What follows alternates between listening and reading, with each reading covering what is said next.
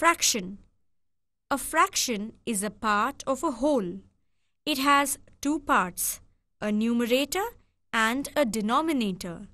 Example, 1/3. Here, 1 is the numerator and 3 is the denominator. Know more about fractions from the tabular column.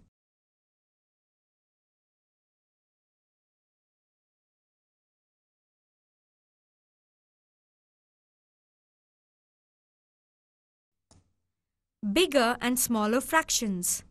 If the denominators of the fractions are equal, the fractions with the larger numerator are bigger.